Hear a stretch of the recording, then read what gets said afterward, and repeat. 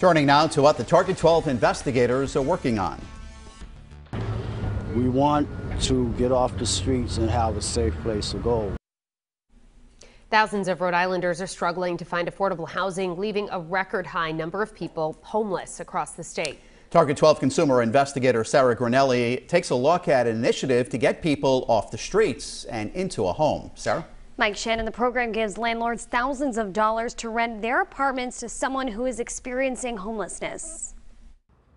Anthony Lightfoot is like many in Rhode Island. The original landlord sold the house, so now the new landlord, he's evicted everybody. Lightfoot says the new landlord wanted to hike up the rent, so he had to find a new affordable place to live. Right now I'm paying market rate rent for someone on SSDI, which leaves me with very little to deal with. It's a challenge many people in Rhode Island are facing.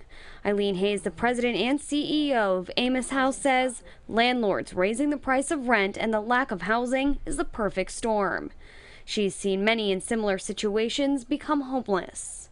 We have folks that are living in hotels that have rapid rehousing, which is rental assistance for up to 24 months, can't find units. To help those in need, there's a landlord incentive program raised by Amos House and Rhode Island Office of Housing and Community Development. We're really looking for landlords that have vacant units. The program will give you $3,000 for the first unit, $1,000 for additional units, and up to $3,000 for any repairs. We all know that we could all be a paycheck away from becoming homeless ourselves.